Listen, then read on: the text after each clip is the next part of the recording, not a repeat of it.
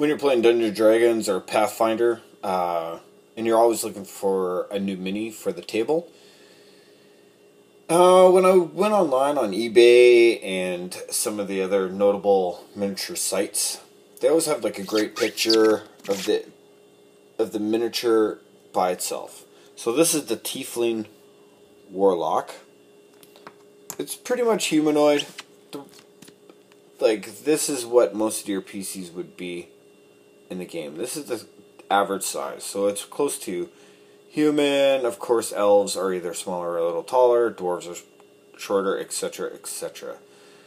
But when you start thinking about getting bigger miniatures, and you always kind of want to do, how big would they be when you ordered it and it showed up at your door?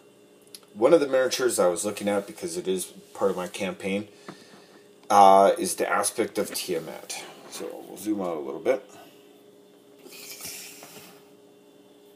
That is aspect of Tiamat. This is one of the more rare ones. And it's actually, I'm sure there's a review on there about people's opinions on the paint jobs and stuff. This is just more of the size comparison when you have them on their table. So, that's the dragon. And then this would be your average PC. So what I'll do is I'll try and hold it up a little bit to try and get a better... So when you have the base size, he's huge. He goes right out of the screen, especially at this close.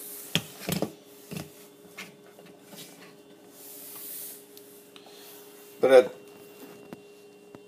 that's menacing.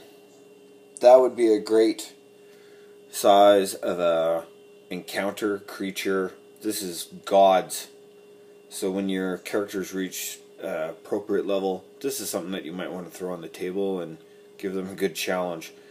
Looks great on the table and pretty fun to use. And you can, this is definitely a story arc that you can base almost an entire campaign about.